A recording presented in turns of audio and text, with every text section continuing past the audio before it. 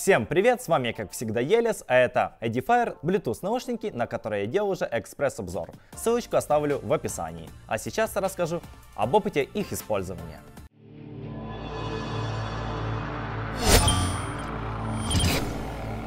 Первое и самое главное, что вы должны знать, так это то, что за 3 недели я их ни разу не заряжал. Слушал примерно по часу в день, по дороге на работу, с работы и немного дома.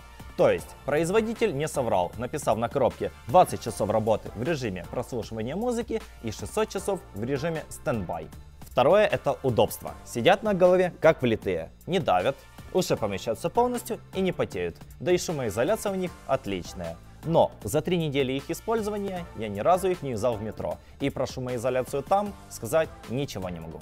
Источника музыки было два. Это мой Galaxy A5 и Fio X1, который я юзал на работе. И сразу скажу, мой A5 через Jack 3.5 сразу нет, а вот через Bluetooth это совсем другое дело.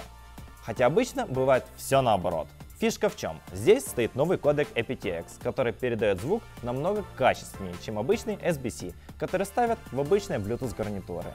Ну и самым крутым, конечно, по звучанию был Fio X1. Общее впечатление по звуку у меня такие. По количеству баса они довольно нейтральные. Его и немного, и немало. Он довольно глубокий и качественный.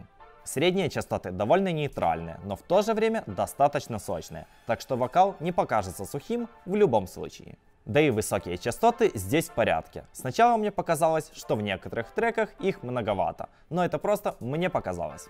В общем и целом, Edifier W855BT мне понравились. По моему мнению, это соотношение цена-качество, но есть у них и пару небольших минусов. Это глянцевые вставки, которые собирают отпечатки пальцев и мелкие царапины, и то, что амбушюры со временем теряют свою форму.